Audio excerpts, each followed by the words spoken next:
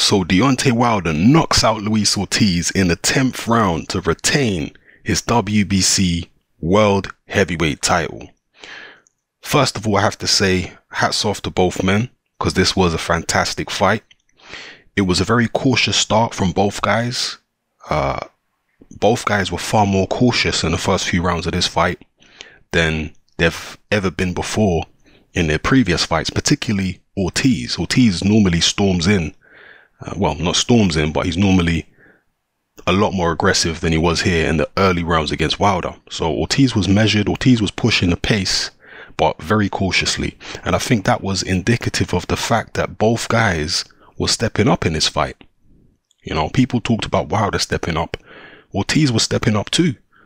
This was a big step up in competition for him, not only Wilder. And as I say, that was reflected by how cautious both guys were. The breakthrough moment, and you know, through the first 4.5 rounds, there was very little in it.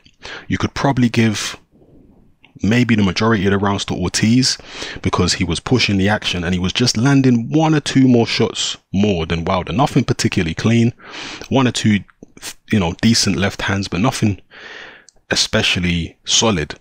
But it was close through the first, let's say, 4.5 rounds, but you could edge it to Ortiz. The breakthrough pivotal moment in the fight came in the 5th, where Deontay Wilder managed to catch Luis Ortiz with a right hand and sent him to the canvas.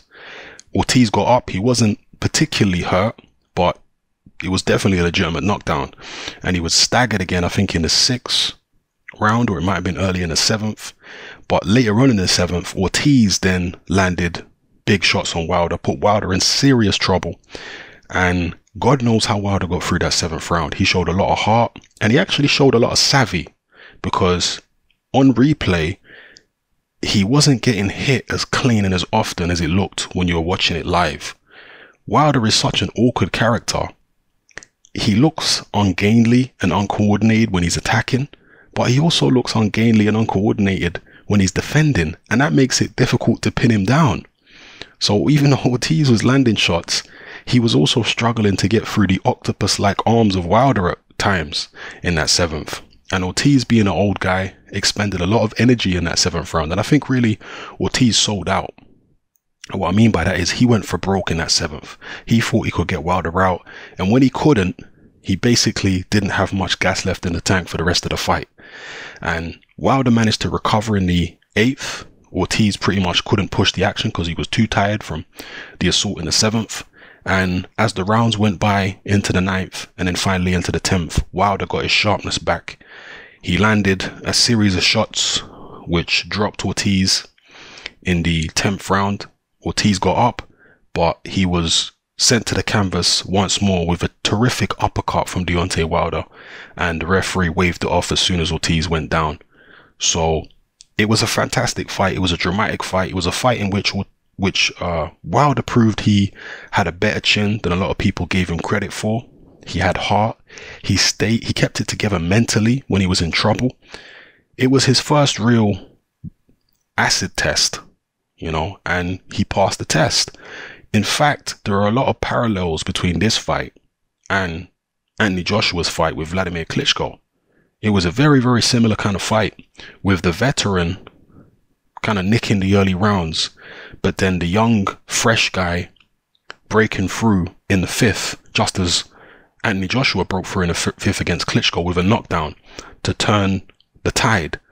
And then Klitschko obviously came back in the 6th, whereas Ortiz came back in the 7th against Wilder. So it was a very, very similar kind of fight to Joshua versus Klitschko. And obviously Joshua versus Klitschko ended in the 11th. Wilder versus Ortiz ended in the 10th. And yeah, very, very similar fights, good fights.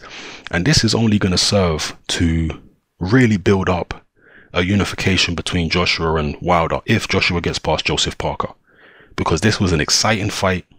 It was, you know, Wilder made a lot of mistakes in the fight. He was even more wild than normal. You know, Wilder normally gets wild when he hurts you. In this fight here against Ortiz, he was getting wild even when he hadn't hurt Ortiz. But Wilder is so frenetic when he attacks you. There was one particular exchange where Wilder was throwing these wild swinging shots at Ortiz up close, and Ortiz was trying to fire back and counter Wilder, but nothing of Ortiz's was landing.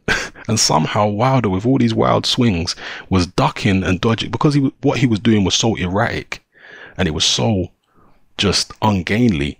Ortiz couldn't quite get the timing right to counter him because it was just so unorthodox what Wilder was doing in front of him. And I guess that in itself is, I don't want to say a skill, but it's definitely something that makes Wilder difficult. It's the fact that he's so unorthodox. So yeah, Wilder made a lot of mistakes, but at the end it was his energy, his punching power, and his youth that won the day here. You know, Wilder tried to box, I guess, his usual fight where he tries to counter punch, and he was just looking for the big right hand, just staying on the back foot, waiting for Ortiz to make a mistake and jump in with a big right hand. And as I've said about him many times, and you know, Paulie Malignaggi famously said about Adonis Stevenson, Wilder is a one-trick pony, but it's one hell of a trick. He always finds a way to land his right hand, always.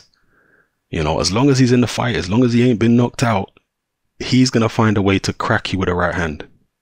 And when he does, boy, you better have a hell of a chin, because he's gonna hurt you.